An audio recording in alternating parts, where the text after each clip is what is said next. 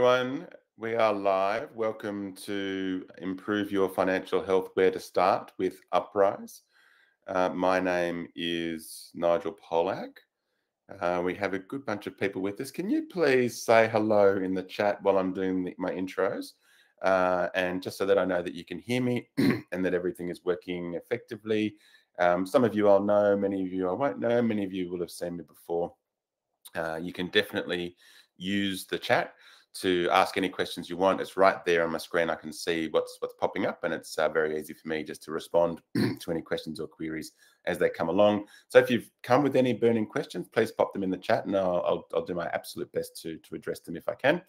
So my name is Nigel. I am a psychological coach with Uprise. My qualifications are in psychotherapy and counselling. I'm a registered clinical counsellor. I'm also a registered clinical supervisor. I provide supervision to lots of counsellors and coaches and psychologists and youth workers and social workers. I also am admitted as a solicitor to the Supreme Court of New South Wales. So I've got a legal understanding, which is helpful when it comes to things like superannuation and tax and mortgages and things like that. I have a Master's of Business Administration, so I've good understanding of financial markets, economics, etc. And I've been investing in shares and property and crypto for a number of, many decades myself. And I'm currently calling in from Japan, where I'm on a skiing trip with my kids. And that's kind of a testament to, hey, you're a counsellor. Counsellors don't earn very much. In case you're wondering how much the average counsellor in Australia earns, it's about $60,000 a year. And so as a counsellor, because I've been savvy with my finances and had a good financial mindset, I've been able to get to a place where I am able to go to invest in property and shares and crypto and have overseas trips with my family. And so that's something that I'm going to be drawing on in my talk today. So I'd like to acknowledge country, Yam Gumbange Jagun. I would like to acknowledge the traditional custodians of the lands upon which we each live, love, work, and play. These lands were never ceded. And I pay my respects and express my gratitude to the elders and ancestors of the lands for their continuing custodianship of the country over countless generations.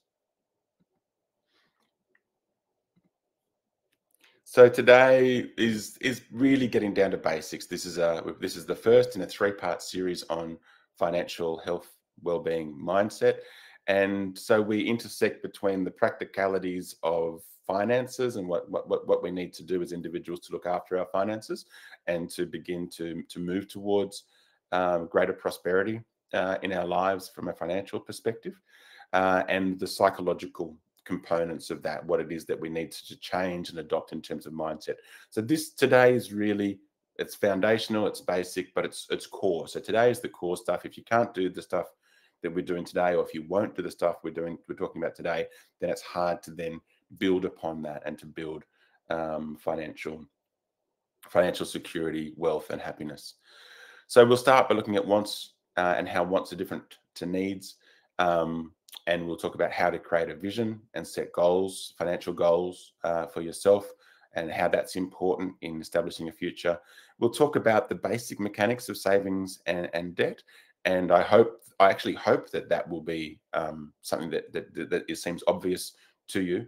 But it's definitely something to go, okay, this is actually at the core of it. And if it's something you've heard before, then it builds on what you've heard before. Talk on the mechanics of money, how it is that money grows, like what's some of the math around money and growth and how people accumulate wealth. And we'll actually look at some thinking around compound interest, how compound interest is possibly the most powerful force in the universe, and wealth creation, how some of the world's wealthiest people have created wealth as a way to get you thinking about, okay, how do you not just go to work, have a job, pay your living expenses, but also begin to create wealth. Okay, so we have money, and money is a representation of value. Yeah, and it was invented about 5,000-6,000 years ago. Before that, human beings have been around for a long time, hundreds of thousands, if not millions of years, and money only really came along a few thousand years ago. So that's really quite recent in our evolutionary history. And money came along as and it took over from the bartering system. We used to trade. We have Indigenous peoples in Australia. They've been here 70,000 years, and they've been trading for probably that whole time. Something that's valuable in my area to people in other people's areas, they don't have that. So we will trade goods. Money then became a central representation of the value of all of those goods. And so, we have money that values goods. I hear people say, it's only money. Yeah. And it's like, oh, because what that does is it values, it prioritizes just the giving away of money as a social thing to do. And I'm actually sort of in Japan, and I'm holidaying with a friend, and we sort of do come from, he's got a lot more money than I do, and there's this pressure to spend, and there's this pressure to not be seen as withholding funds. If he buys an expensive drink or an expensive meal, I should then buy an expensive drink and an expensive meal to reciprocate, and it's only money. But actually, nowadays, money really represents something more valuable to human beings than anything else, and that's our time. If you go to people who talk about wealth creation, they'll say to you, look, there is pretty much an infinite amount of money out there. Like, it's in the trillions of dollars, if you want to value it, but it's all just spinning around in virtual financial banking space. And it's out there. And, then what you'll be told is that it just create a little funnel down to you, and you can get some of those trillions towards yourself. The essence of what makes us human is that we have one thing that is absolutely limited, and it's not money. The thing that is limited is our time. Now, most of us, including me, is exchanging time for money. And someone said in the chat, time is money and money is time. So if you value your time, then you value your money. So what do we then use the money that we have for? We tend to use it we can either use it to meet our needs or to satisfy our wants. So now I'm going to focus on the difference between needs and wants. What do you need? Now, there was a beautiful pyramid that was created about 50 years ago by a guy called Isaac or Ivan Maslow. It's called Maslow's hierarchy, and it just talks about these are the human needs, and we have at the bottom. We need to be safe. We need to be warm. We need to have a roof over our heads. We need food. We need water. That's what we need to live. Then we need to have some companionship. Yeah, but until the basic foundations are met, the need for companionship isn't such a priority. So you've got to pay your rent, you've got to pay your water bills, you've got to pay your power bills, you've got to pay your sewage and septic. We need food to eat. You've got to pay a grocery bill. You need transport. Yeah, normally you need to get around. Normally you need to get around to and from work, and also to and from the supermarket to get your food. You have medical expenses. Yeah, if you don't attend to your health, then you will die earlier. And that's the most valuable thing that you have. So we need to attend to our medical expenses. You might have additional actual needs, but really that short list, that's what you need. So that's your baseline minimal expenses. This is what you have to have. And of course, you can look at each of those. And as I look at each of those, I'm like, yep, over time, I have really worked on each of those to go, how do I pay the minimum? I've got solar panels on the roof. I've got a battery attached to the solar panels. My power bills nowadays are almost negligible. I know that other people are paying really exorbitant amounts in power bills to cover air conditioning in the summer and heating in the winter. And that's because power is going to go up. If you didn't know, your power bills are already heavily subsidized by the government. So if you think that electricity and power is expensive, it's not as expensive as it's supposed to be. So you can expect government to withdraw and business to increase the costs of electricity. So how do you minimize those expenses? How do you minimize your grocery bill? What are you spending on that? How do you minimize your transport bills? Sometimes we want to have a car because it gives us freedom, which gives us more things we can do with our time. Cars are really expensive to own. Many families own 2 cars. It's much cheaper to live on public transport and ride a bicycle. It's even cheaper For many people, just to catch cabs. Now, you don't like forking out 30 bucks, 50 bucks, 30 bucks, 50 bucks every time you catch a cab. But if you add it up over a year, for many, many people, that is going to be cheaper than actually owning a car or two cars. If I touch on medical expenses, the cheapest way to address medical expenses is to stay healthy. Don't get sick in the first place. Look after your body. Think about what you put into your body. Drink water. That's all your body needs. Anything else you want to put in as a liquid is actually quite unnecessary. It's a want. So these are wants. The things that we tend to want as a culture, as societies, as individuals in our culture and society, we like entertainment. We like Netflix. How many have you got? Netflix, Stan, Binge, Disney Plus, Spotify. What else are you paying on a monthly basis, on a regular basis, which is your hard-earned money going out because you want these things? Now, I pay for these things as well. Of course I do. But how much am I watching? How many of these things are you actually using? And how many have just drifted into the background like, yeah, I'm still paying it. And one day maybe I'll look at canceling it, but maybe a good show will come on Disney and I want to watch it. What do you actually not need? How much money are you spend dining out?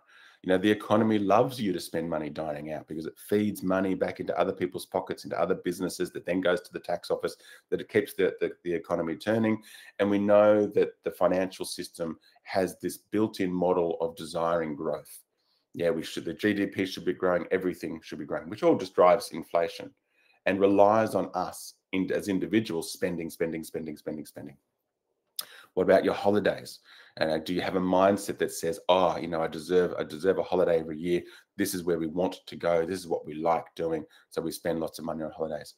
Are you a tech addict? Do you love technology? Do you love social media? Are you wanting the biggest and the brightest and the best device? And then you've got this device and then it breaks and you've got to repair it. How many do you have? How many does your family have? How much money is going out on a regular basis in maintaining your telephone bills, your internet bills, other technology accounts? What about buying gifts and nice things? Do you like to buy nice things for yourself? Do you like to buy nice things for your partner? Does your partner like to have nice things bought for them? What about your children? Do you feel guilty that they're not happy enough, that they're living a deprived life, that they're not going to have what the other kids need? Are you trying to keep up with the Joneses, the person next door, or the kid at the school who gets all the stuff, and someone says, "Oh, we don't get what they get. That's not fair," and you feel a sense of parental guilt, and so you start spending money to sort of satisfy the sense of guilt that you feel that it's not enough.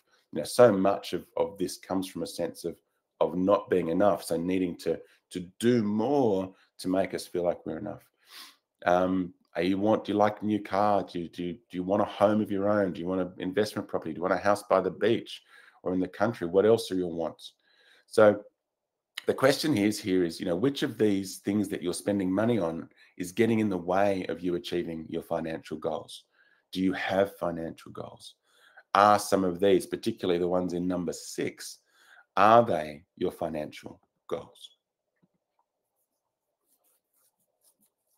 Okay, so in terms of financial goals and accumulating wealth, your mindset needs to be very clear that your ability to accumulate wealth is the sum total of your vision, what you see for yourself and for your family in the future, what you believe about your capacity to have wealth. There's a saying in wealth, in the sort of the wealth production field, that says, water always finds its level.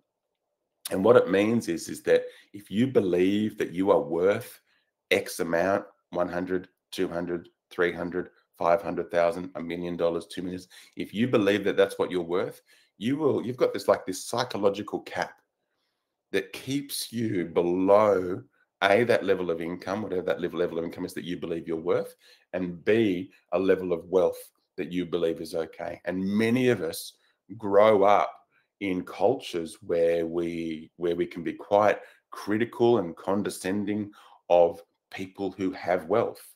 They're arrogant, they're tall poppies, we don't like them, that's not who we are. We don't do that. I'm not that kind of person. I'm not selfish. I'm not greedy. All of this is part of our belief system that actually gets in the way of having the financial security that we want. The third element is commitment. So once you've got a vision of seeing what you want for the future in terms of your financial status, have you got a belief in yourself and you believe that that's okay, that you're enough, that you deserve and are worth that, then all you need to do is then commit to a pathway in that direction. So the next webinar will look more at the financial mindset of that. All right, so what's the nuts and bolts? Yeah, the nuts and bolts is that at the end of the day, for every single one of us, the savings, that we can accumulate, or the debt that we accumulate, is a simple equation of how much money is coming in, what are our earnings, what's our income, minus how much are we spending, what's our expenditure. Simple example, you earn $1,000 a week after tax. Yeah, like your income is such a trap because that is not your income. Your income minus your tax, that's your income. And then you need to minus all of your expenses to be left with what your actual income is. So if you earn $100,000 a week after tax, you spend $800 a week on your needs and wants, you can save $200 a week. That goes away and you put it in an interest-bearing account as a starting point. But if you spend $1,100 a week, then you will need to borrow $100 a week to make up the rest, and that will take you into debt. Now, when you go into debt, as you're probably aware, if you put money in the bank as savings, you get a small amount of interest. If you take money from a bank or from another lender, then you pay a lot of interest, usually at least double or triple what you are likely to earn on your savings. So it's a lot more expensive to go into debt than what it is, than the income that you get from your savings. Yeah, so good. Someone was talking about going to other countries, often third world countries, less developed countries, as we like to call them, and you get an insight into how cheaply people can actually live.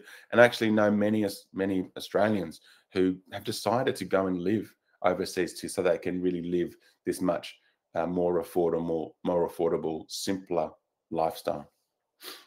So they're saving in terms of your level of wealth.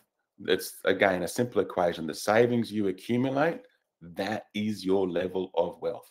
The amount of money that you either have in the bank, which is the cash, number two, or that you have invested in assets. An asset is something that you can turn into cash, turn into money, if you need to. So the kinds of assets that we normally kind of think about are owning property, owning shares or crypto, owning government bonds. Government bonds is something that I have only recently learned about, and I'll talk about that in a moment when we talk about how to make money in your savings. Owning a car, there was a time there when a car was actually a pretty poor investment, but it was a great form of transport.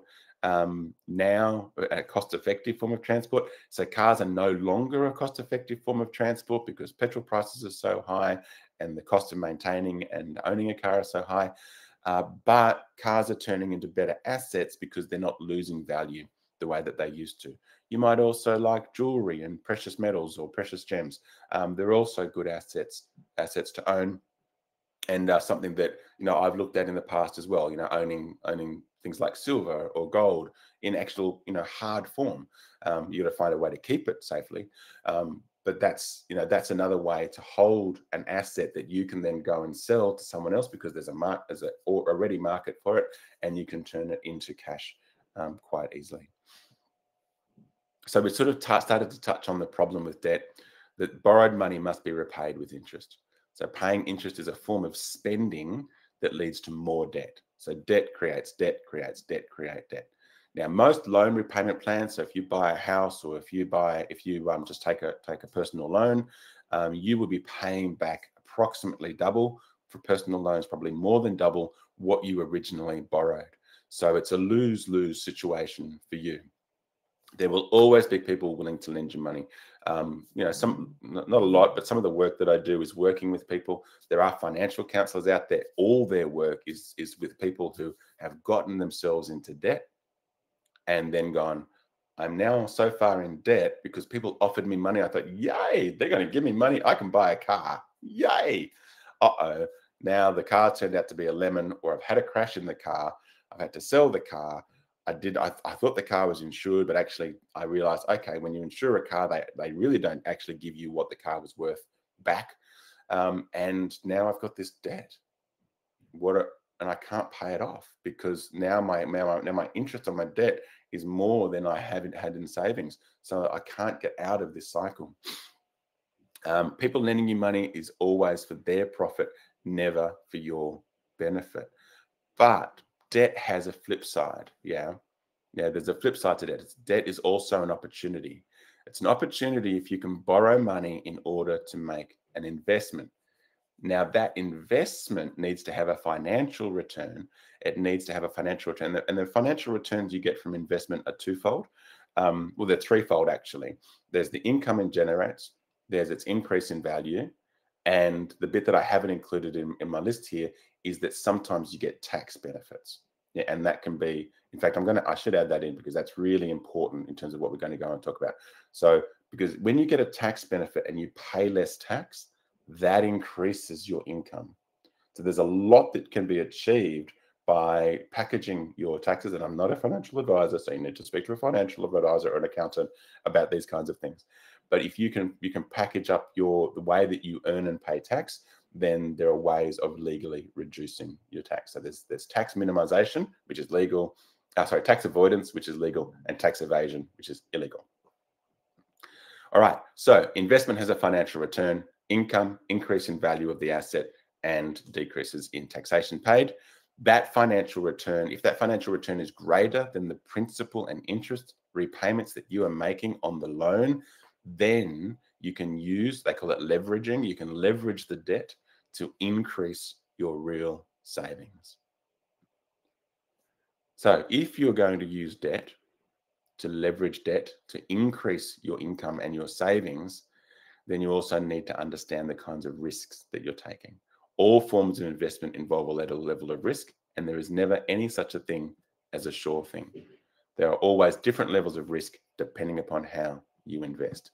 So if you put your savings in a well-established financial institution, like a term deposit account, you'll earn a small amount of interest, but very, very minimal risk.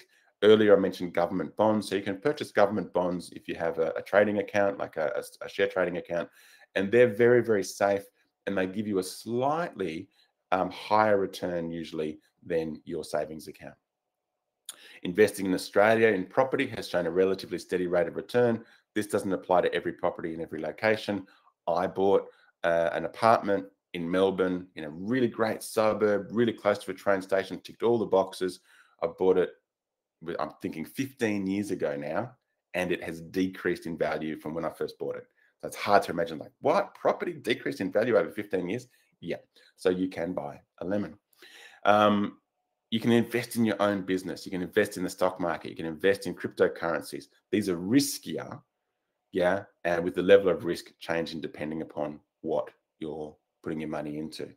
So the greater the risk, often the greater the return. So you might make more money with a high risk investment, but you might also lose more money. If you're young, you've got no dependents, you're healthy, you can usually afford to take a greater risk because the consequences of failed investment are yes. When I was in my 20s, I was speculating on stocks and shares, and sometimes I get a win and sometimes I'd lose. And ultimately I came out ahead, and that allowed me to invest in property.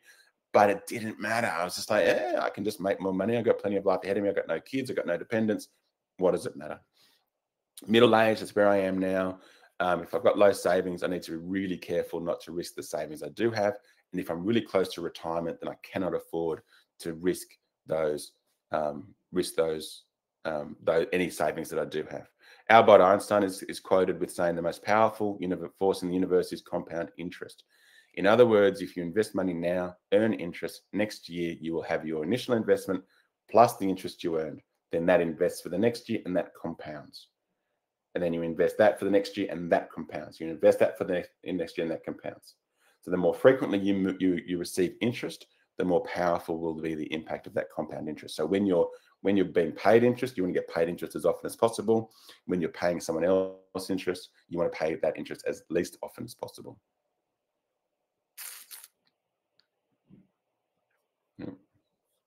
Lost my arrows. All right, touching here on superannuation. So this is what superannuation relies upon. Superannuation isn't quite compound interest, though it can be if you've got a very safe one. So the older you are, you want to have a safer compound interest kind of superannuation fund. If you're younger, you might want to have a more high risk, high return superannuation fund. You don't want to be taking those risks when you're very close to retirement. Superannuation is fantastic. Because there's so many tax benefits to having your investments in superannuation, and when you put lots of your money into superannuation, someone else is managing that for you. So there's another saying in wealth creation: when's the best time to invest? When's the best time to start saving? When's the best time to buy property? 20 years ago. When's the second best time? Today. So you want to be starting to save as soon as you possibly can, because then you get the benefits of compound interest. You don't see it straight away, but you need to take a long-term perspective and realize that over 10, 20 years, these things really add up. Do a budget. The only way is to increase your savings, increase your income, and reduce your expenditure. How do you do that? I'm going to skip over these because we're running out of time. I just wanted to touch on, and I've already talked about these. Requires discipline. You need to prioritize your needs, and you might need to start to forgo your wants. Maybe let it go. The reality is that no one really gets wealthy by working hard and saving their money, though that's where it starts. True wealth will always come from investing wisely and managing your risks. These are the world's wealthiest people: Steve Jobs, Bill Gates, and Elon Musk. They invent and sell products and services that solve problems to meet human needs, wants and needs. Then we've got Jeff Bezos, and we've got Oprah, eBay, PayPal. These people improve the methods of selling products and services, creating huge amounts of wealth for themselves. And then we have people like Warren Buffett, who are investors who invest wisely, predicting trends in the supply and demand of products and services. The reason I'm touching on this is that these are the different ways that people can build wealth, and you might find a way that is most suited to you. You might love the idea of business and solving people's problems. You might just like to take the money you've got and invest it. You might like to just improve, improve the wheels of economy and society, so that things become easier for people. All of these people end up putting their wealth back into scarce resources. So scarce resources, growing population, that means those scarce resources increase in value. Land, precious gems, metals, artwork, blue chip stocks. If you've heard anything about Bill Gates recently, and Oprah, and probably the others as well, they're buying huge tracts of farming land in the US, because they know that, like time for human beings, the other thing that is limited is the resources, the land on this planet, and having that single-minded focus on what you're trying to achieve. All right, well, I've whizzed through the end. Thank you. Start saving for your kids once they're born and teach them. Put aside savings for your kids. Creating habits is fantastic. Thank you all for your time. That is all we have time for. And there is a survey. Please quickly link in the survey. I hope you have been able to take away something valuable from our webinar today. Thanks, everyone.